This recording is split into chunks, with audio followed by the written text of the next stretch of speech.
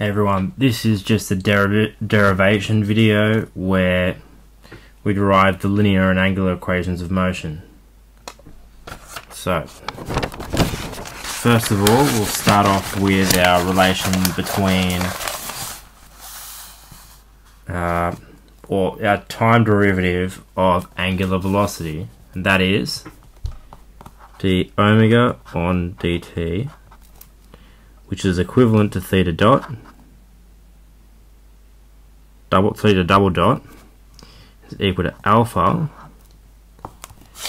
and we'll use separation of variables like so.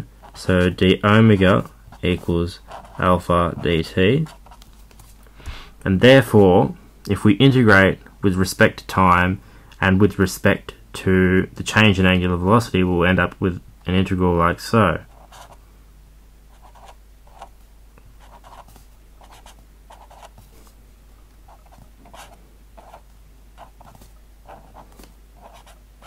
This is, of course, assuming constant angular acceleration and assuming that our initial time is 0.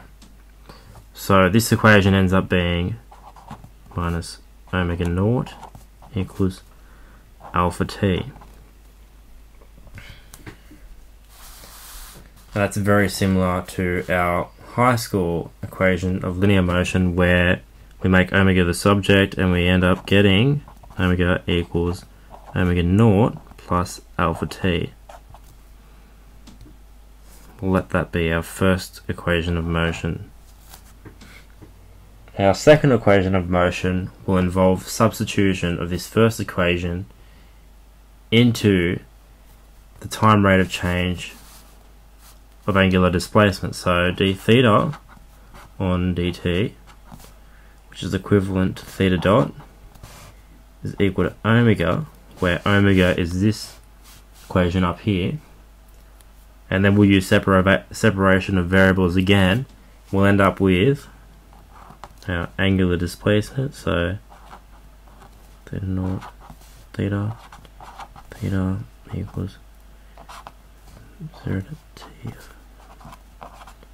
Now I've skipped this step in here of separation of variables and gone straight into our integral, just saving a bit of time. So, evaluating our integral, we get theta minus theta naught equals omega t. But, actually I should cross this out and we'll substitute that omega in, so we'll end up with integral 0 to t of omega naught plus alpha t dt. We end up getting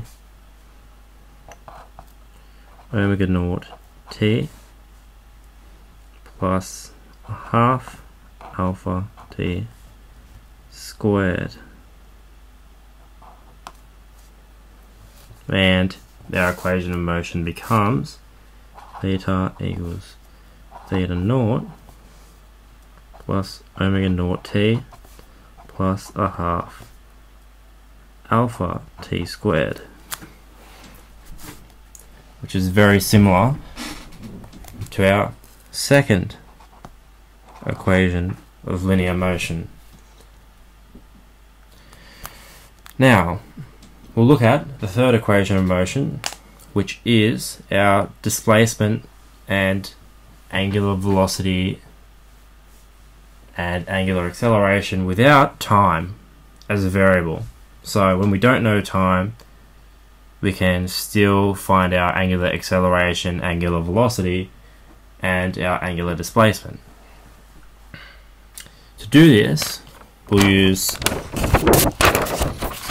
the chain rule. Now, in this case, we know that alpha equals d omega on dt, but d omega on dt, if we decompose that, we can get our change of angular velocity with respect to angle, so d omega d theta multiplied by our angular velocity. So that times d theta on dt, which is simply just omega. So therefore alpha equals the omega on d theta times omega. Now if we apply separation of variables like we have done in every other example, we end up with an integral like so. So the integral becomes theta naught theta of alpha d theta equals integral from omega naught to omega of omega d omega. Now if we evaluate that, we end up getting alpha times the differential, so the difference between our angle at time t and our initial angle, so theta minus theta naught, we end up getting omega squared on 2 omega naught omega. We evaluate that, we end up getting omega squared minus omega naught squared on 2. And then we'll make omega squared our subject, and we'll end up getting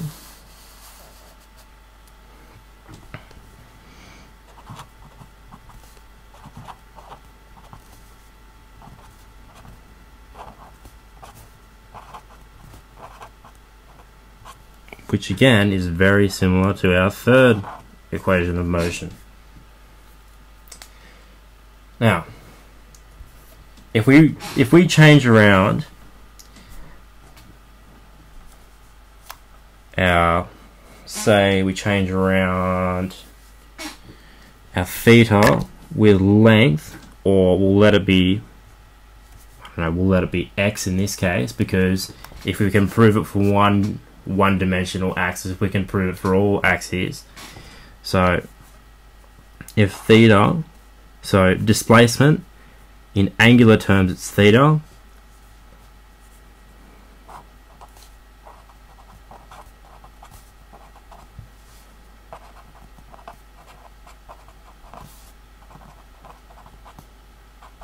but in linear terms, we'll just draw up a separation here.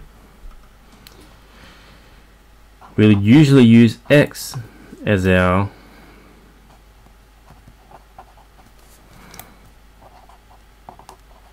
displacement. Now we'll use v and a, so they're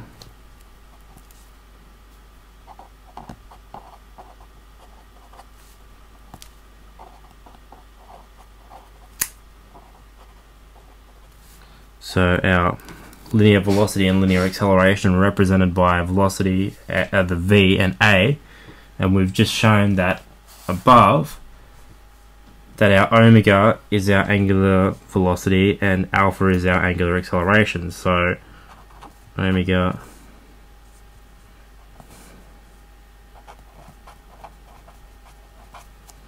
and alpha is acceleration. Now, if you go ahead and substitute in x where we had theta, v where we had omega, and a where we had alpha, we'll end up with the same equations of motion, but they represent motion in different reference planes. This is polar motion, or cylindrical, or spherical, or whatever the coordinate system is, and this is linear motion. So in a line in this direction and a line in this direction, we'll end up with actually a line in this direction, line in that direction, and a line out. We'll end up with motion with respect to those three directions. Okay, that's all for this video. I hope you understand a bit more about the derivation of angular velocity. Thanks.